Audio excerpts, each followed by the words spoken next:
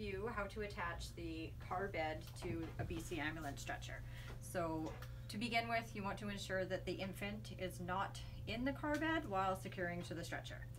Position the stretcher at a working height, remove all linen, and lower the side rails. Side rails lowered. Place the car bed on the stretcher perpendicular to the mattress with the handle in the upright position.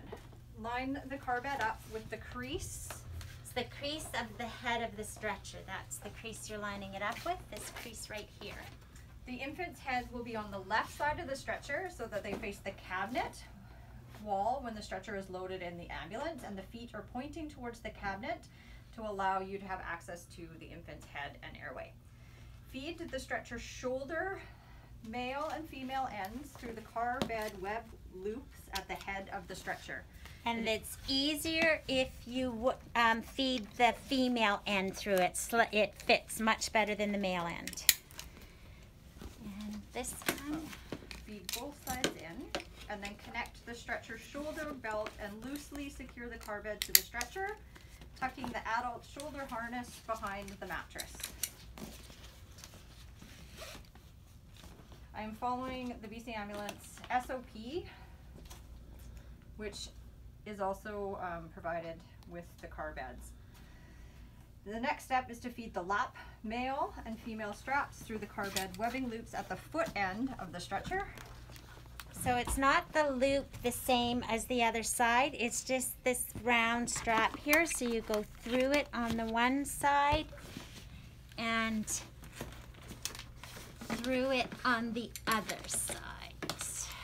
And then connect the lap belt and loosely secure the car bed to the stretcher. Ensure the car bed carry handle is upright and locked in place, and this must be maintained during transport. With both the shoulder and lap belts now loosely secured, raise the backrest to the full upright position. Ensure all other stretcher belts are not in use and fastened or secured.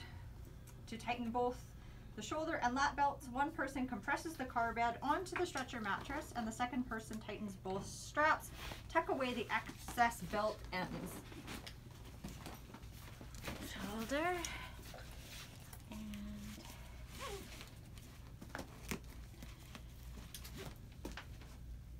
And shoulder.